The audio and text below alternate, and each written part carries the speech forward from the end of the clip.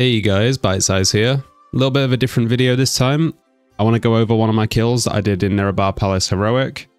I will say straight away, first of all, my gear isn't that fantastic. Second of all, it's in a pug because I don't have a raiding guild because of my real life job. I can't actually stick to a raiding guild schedule. And third of all, I do make quite a few mistakes during this fight. However, despite all of those things, I managed to get a 95% overall log, which I was pretty happy with. So I just kind of want to go over what I did, as well as point out some obvious mistakes and how to correct them. This is the gear that I had for the fight. Like I said, not very good.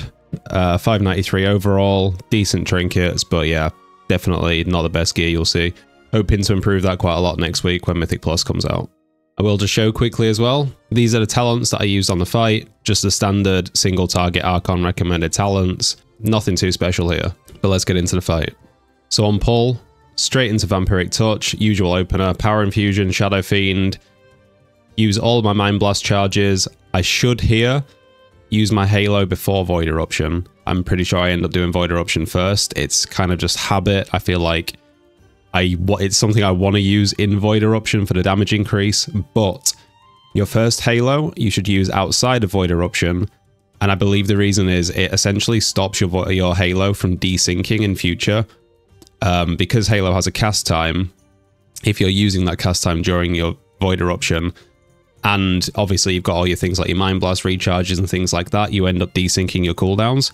So using it first is the preferred option. However, I kind of forgot that. Like I said, I am still making some mistakes. But yeah, once my Mind Blast charges are used up, straight into Void Eruption. I use my Mind Blast charges again, Void Bolt and my Death Speaker procs, get a fresh Devouring Plague out so that I can Void Torrent. The reason why I do that is because I want to make sure the full Void Torrent duration is being buffed by the maximum amount of my mastery. So getting a fresh Devouring Plague up at that point allows me to make sure that happens. And then really here, it's just following the standard rotation. I'm not overcapping on my Mind Flay and Sanity procs. I'm not overcapping or trying not to on Mind Blast charges. Trying to keep Devouring Plague up as much as possible, trying to use my Void Bolt on cooldown or as close to as possible. Just the usual Shadow Priest general rules, and obviously maintaining Shadow of Pain and my Vampiric Touch. So I was pretty lucky to not get any mechanics that required movement until this point. Obviously I just tried to sort of step my way in to minimize the amount of downtime that I'm going to have. And then during this mechanic, you're being pulled back. So I could have done more here, if I'm being honest, to save up more things to use instant cast. So I could have maybe, if there was a Death Speaker proc, I could have saved it. I am luckily in Void form, so I do have access to Void Bolt, but I could have saved up some more Insanity to use more Devouring Plagues. On Heroic, the pullback isn't that big a deal though, really. So it's not that bad if you do mess this up a little bit. But obviously, yeah, I've still got access to my Void Bolt. I'm far away enough that I can get a Mind Blast cast in there. As long as you're not having too much time there where you're not casting, then you'll be okay. Just generally, it's a good idea if you know that you're going to have to move, save up some things so that you've got things to use during that movement. So Halo comes back off cooldown, goes straight into using that so that it's, well, it will be desynced with my other cooldowns, unfortunately, as I mentioned, but not by too much. Again, here, I've got to move to get to this guy. I think, if I'm honest, I'm pretty sure I miss it anyway. Yeah, I do. So that's my bad there.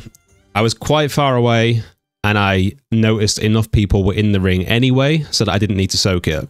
So I could have either made two decisions. Number one, just go earlier, give up a little bit of DPS just to get there. Or number two, which would have been the preferred option in this case, realize that there was already enough people doing the mechanic and just sit in DPS. Unfortunately, I did neither and kind of sat on the fence and tried to do both, which did cost me a little bit of DPS. Nothing major, but it's certainly something that you can point out as a mistake on this fight.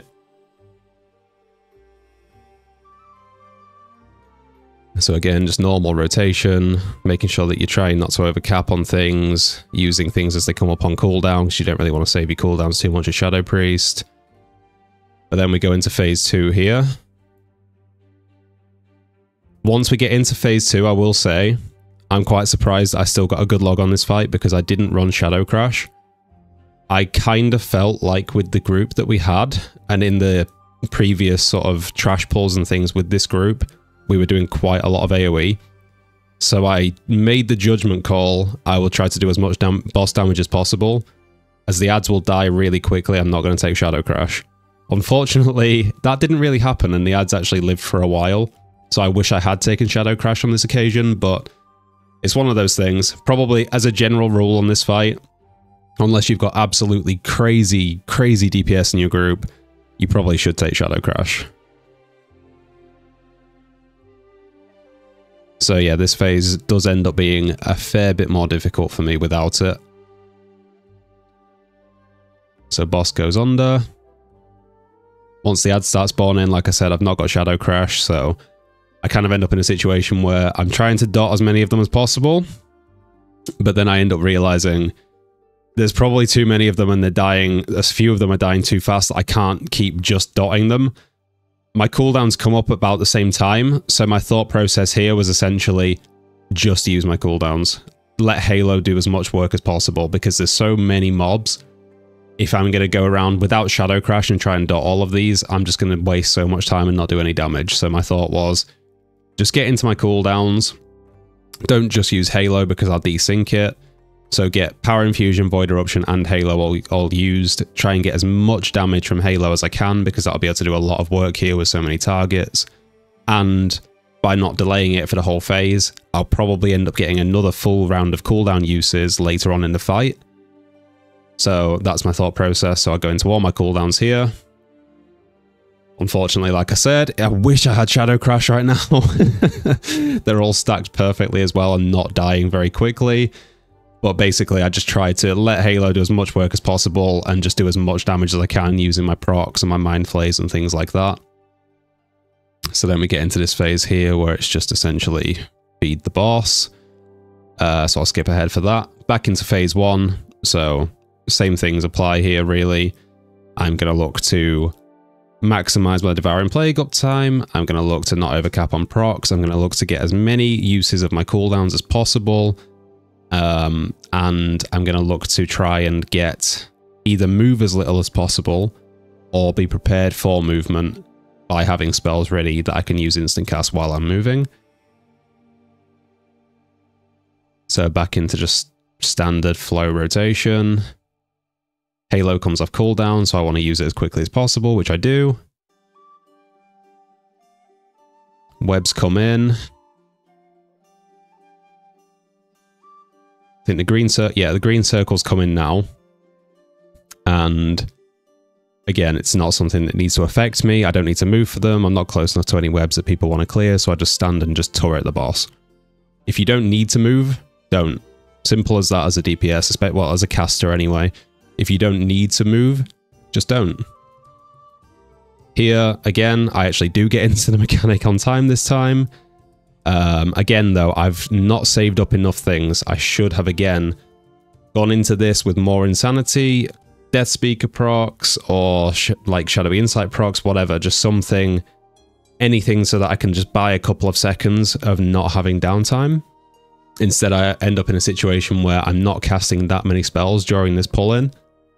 So I do lose, again, a bit of DPS there, something I need to improve. End up in a bit of a sticky situation here where I've not managed my Insanity particularly well. So you'll notice that last couple of seconds, I'm in that weird situation we've all been in where you don't have anything cool to press. You've not got enough Insanity to Devouring Plague. You've not got Mind Blasts. You've not got your Void Torrent.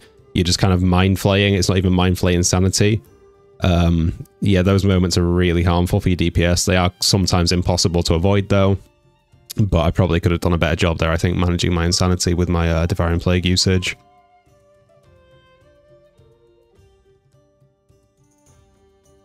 Another mistake that I make here, I Void Torrent too late.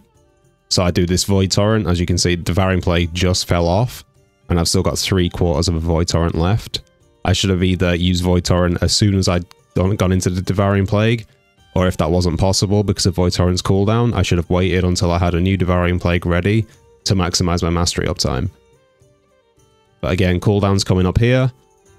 3 circles did spawn on me this time. I probably could have just stayed still and allowed them to move around me.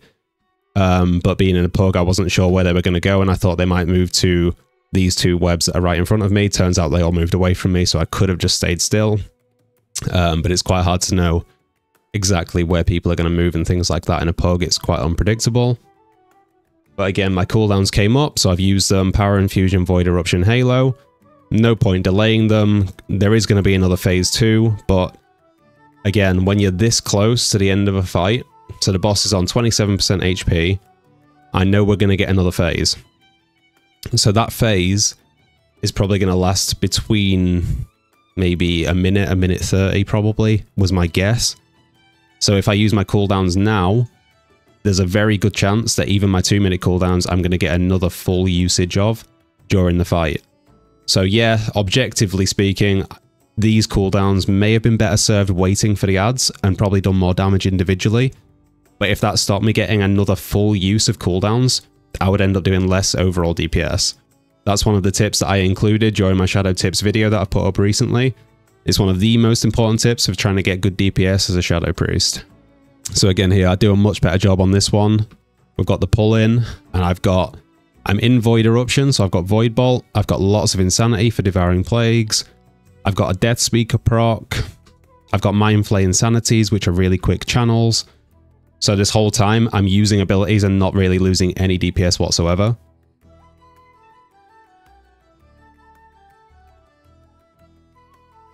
Back into the standard rotation. But then phase 2 again is coming up. So I've still got a minute 30 on my 2 big cooldowns, my Void Eruption and my Power Infusion, and 31 seconds on Halo.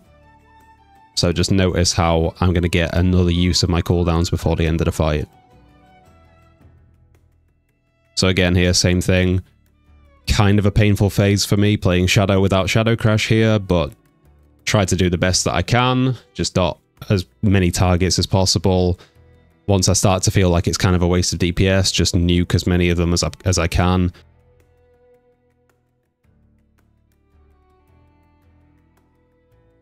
I get my Halo up again here though, so again I use my Halo because so many mobs, it's going to do quite a lot of work.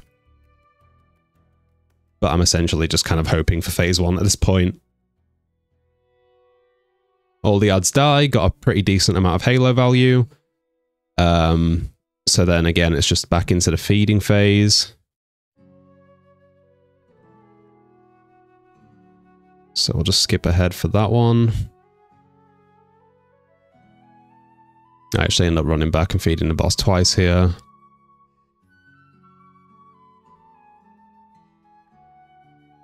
Back into phase 1. But now, this boss is on 17% HP. Power Infusion, 12 seconds remaining. Void Eruption and Halo also coming back shortly. So because of that decision a few minutes ago to use my cooldowns and not delay them for phase 2, getting a whole new use of all 3 of those cooldowns, massively important, and it's probably the reason why I ended up with a decent log on this fight, just from one decision. So always try to weigh up, guys. Even if it seems like the best decision to delay your cooldowns for like some big AoE or a big moment, is it going to cost you a use of a cooldown? Could you get more cooldowns per fight? Just always bear that in mind. But yeah, so now a bit of time with all 3 of my cooldowns up, whilst I've got Twist of Fate. So doing lots of DPS here. I think my Void Torrent is going to come back before the boss dies, but I don't press it. The reason why is because the boss is so close to death, and Mind Flay Insanity, when you're playing Archon, just does so much DPS. With that 60% buff that Archon gives to Mind Flay Insanity, which does a lot of damage anyway, even when you're not Archon, the amount of damage per second it does is incredible. So instead of pressing Void Torrent, I just decide to dump all of my Mind Flay Insanity procs instead. So as you can see here, just chaining Mind Flay Insanities back to back just to get them all used up. Shouldn't have moved for that. That was silly. The boss was so close to death. I have no idea why I tried to move for that mechanic. Should have just stood there and pressed Shadow of Death or something. But yeah, so definitely some things that I could work on, some things that I could improve on.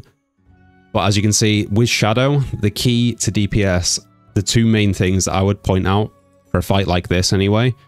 Number 1, being efficient with your movement. I made some mistakes with it that I could definitely improve, but just always try to remember, if you don't need to move, don't. And if you do need to move, be prepared. Have things ready so that you can keep casting while you're moving. And then as well as that, your cooldown usage. Weigh up the decision. Save them for a huge moment like a big ad spawn or something, or maybe use them straight away if you're going to get more cooldowns per fight. It's something that's going to change depending on the DPS of your group and your kill times, but try to factor this in whenever you can. It can make the difference between a decent pass and a really good one. I've got a shadow tips and tricks video that highlights some of the things that I went over in this video a little bit more in depth. So if you want to see that, it should be on the screen now. Thank you so much, guys, and I'll see you in the next one.